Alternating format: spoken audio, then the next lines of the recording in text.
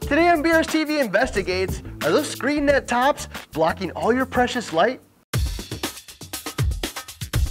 Hi, I'm Ryan, your host of BRStv Investigates, a weekly YouTube series which explores popular reefing theories, products, methods, what the manuals are missing with a focus on putting them to the test. Then rate that theory based on our scale of reef fantasy to reef certainty.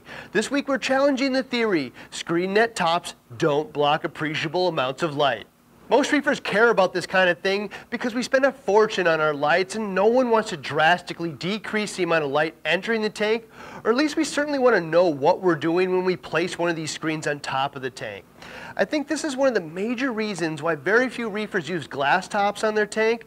The glass reflects a lot of light and gets dirty quickly, which further impacts light penetration. The screen net top was a workaround designed to keep the fish in the tank but block a limited amount of light. It absolutely keeps the fish in and visually doesn't seem to block a lot of light, so it's become a pretty popular solution. Today we're going to test two types of light on the screen, a wide T5 array with an 8-bulb T5 and a more compact light source with the Radion G4 Pro. We selected both light sources to make sure this data applies to a majority of the people watching today's video. We also tested at 3 depths of 18, 12, and 6 inches deep within a 30-inch cube. I think we're going to be able to identify not just the light lost, but also where it's happening. On top of that, we're also going to test the 1/8-inch netting against the 4th-inch netting. Presumably, there's about twice as much material with the 1/8-inch grid and it will block twice as much light. Likely why we sell 4-to-1 1/4-inch netting over 1/8-inch netting. Before we get too far into this, I thought we should actually measure the amount of area the screen is covering by measuring the thickness of the netting as well as the space between the grid of squares. At first glance, it might seem like the netting is covering a large portion of the tank, particularly the 1/8-inch grid, but it's not as much as you might think. On the 1/4-inch grid, the netting is 0.27 millimeters thick and the space between the squares is 6.68 millimeters, which means the netting is covering about 4% of the tank and 96% is the air space between the grid. Based on that data alone, I guess I'd expect to see about a 4% reduction in light from adding the screen net top to the tank. On the 1/8-inch grid, the netting is only 0.16 millimeters thick and the space between is 3.55 millimeters, which means the netting is covering about 4.5% of the area above the tank. So even though the grid on the 1/8-inch netting is much tighter, most of us honestly never even considered the netting might be thinner.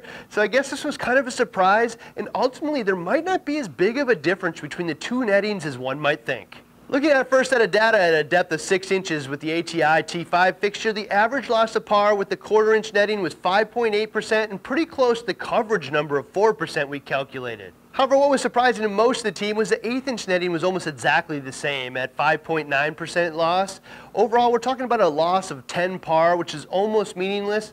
Nothing in the tank is going to experience a noticeable difference between 150 and 160 par. Looking at how the par loss was distributed between the center and outside edges of the tank, there was also limited difference with the averages within a few points of each other. At a depth of 12 inches, the par reduction was basically the same with 4% for the 1/4-inch and 4.9% for the 1/8-inch, and the center to outside ring measurements within a few points of each other. Same thing at 18 inches deep in the tank, 1/4-inch with a 5.5% loss of par, and the 1/8-inch with only 5%. So at this depth, somehow the 1/8-inch actually performed slightly better. Moving on to the more compact light source with the Radion G4 Pro, we essentially saw the same results. However, the Radion seemed to be able to penetrate the screen even better than the T5 lights. Particularly with a 1/4-inch netting at a depth of 6 inches, the Radion only saw a loss of 2.9% and 5.6% with the 1/8-inch. At a depth of 12 inches, that trend continues with only 3.7% with the 1/4-inch and 5.6% with the 1/8-inch,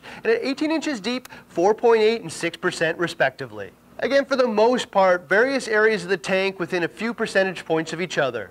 So all in all, I think the testing results match pretty closely with the amount of actual area the screen is covering, and the small deviation might be because of the corners of the netting are thicker than other areas.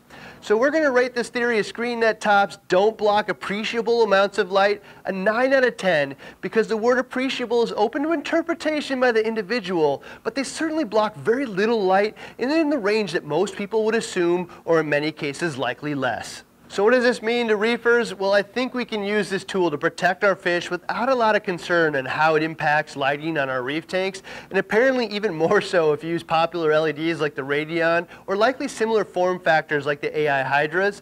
On top of that, to our surprise, you can use either the 1/8 inch or 1/4 inch with basically the same results, and make the selection based on your fish size rather than being concerned about how it impacts light. The DIY Screen Net Top project has not been just fun, but a valuable tool for a lot of reefers. We invite you to join the larger conversation on this project on our Reef to Reef thread.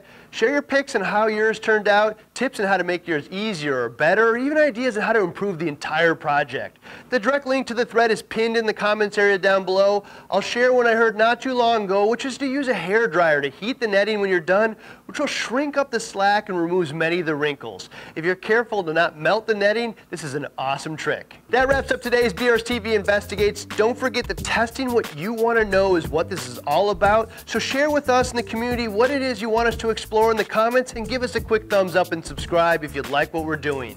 Behind the scenes this week, we're setting up a longer term test using marine pure ceramic blocks. A lot of reefers claim that the unique pore structures these blocks have is producing anaerobic areas in the tank and processing nitrate into nitrogen gas, which would be an ultra easy way to maintain a low nitrate system. We're putting this to the test, and we'll share the results with you in a couple months when the test is complete. See you next week with another BRStv Investigates.